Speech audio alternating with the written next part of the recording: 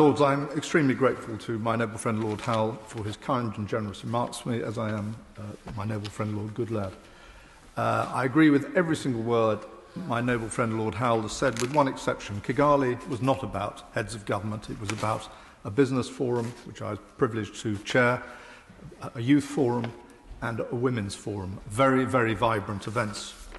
The business forum is an extraordinary event. Where else, apart from perhaps Davos, can you attract 1,700 businesses from 60 countries, 20 heads of state, the president of the World Bank, president of FIFA even, and the Secretary General of the World Health Organization.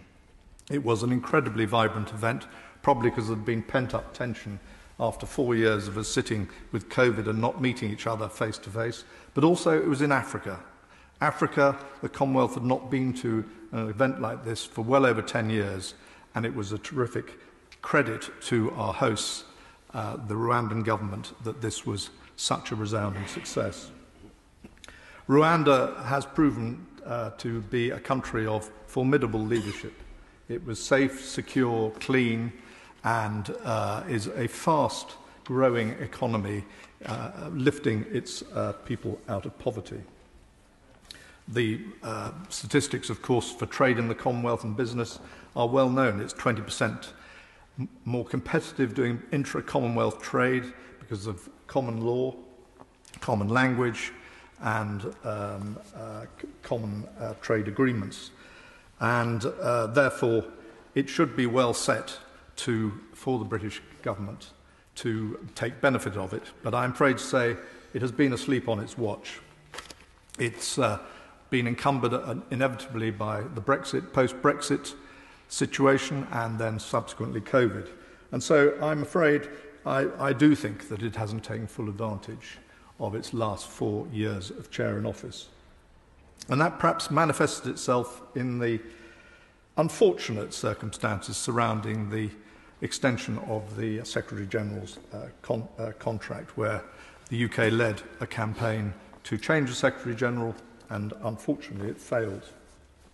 So the task ahead for the UK government is to repair those bridges and to play catch-up. There are signs, and I thank my noble friend the Minister, who has been a stalwart supporter, and indeed the noble Lord MacDonald, who kept us afloat whilst we needed it by sending provisions. So I'm very grateful to you both. But I do think the opportunity has been missed, and they now must turbocharge the relationship and to ensure the Commonwealth takes advantage of the showcases that are available. And one of them, as my noble friend Lord Billamoria said earlier, is about to be the Commonwealth Games. And where I say there are signs of it happening, I'm happily chairing or co-chairing with the Department of International Trade a business forum at that event, which will involve his university. So it is important that the UK really now starts to prioritise the Commonwealth. It isn't, of course, an alternative to the European Union, but it is this vast market that's available. And there are other problems ahead for the Commonwealth, because inevitably Samoa are now the chair in office, next chair in office, designate chair in office.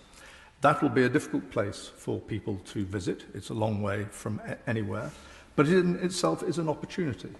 With the Chinese as invasion of the Pacific, as my noble friend Lord Howell has responded to, Samoa could be a very pivotal place for us to, for the UK and other Commonwealth countries, to establish the power of democracy.